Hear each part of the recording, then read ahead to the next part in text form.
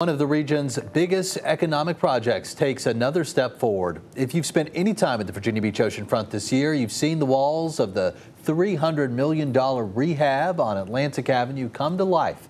Alex Littlehales reports on what locals think of the new milestone for the Dome. In the same place where memories of a past Virginia Beach rest. I was little, remembering riding by the site, like, dude, that's a really cool building.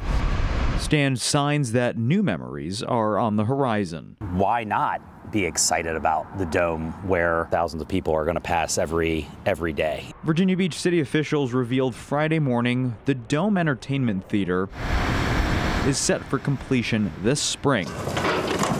It's one of the pillars of the larger Pharrell Williams-backed Atlantic Avenue project. This latest chapter comes after years of gradual progress, but also financial hurdles with the cost of the build. The Dome site itself, as recently as 2021, needed an additional $9.2 million to cover construction costs inflated by the COVID-19 pandemic. But let me give you an assurance that the money to fund these projects are not coming out of the general fund. They're coming out of the tip fund from amusement taxes, game changer, that are going to draw people to the oceanfront and give them a good reason to come. But it's the thousands of spectators expected to show up at the roughly 100 live events a year through Live Nation, exciting Virginia Beach business owners like Kip Poole. We got these big acts that are going to be booked, and it's like, hopefully those big acts will be eating here.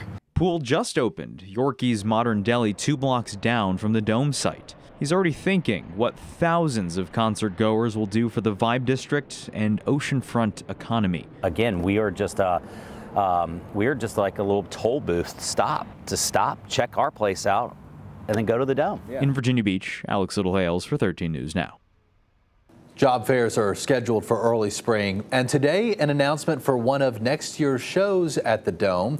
Early 2000s band Papa Roach will play with Rise Against in September.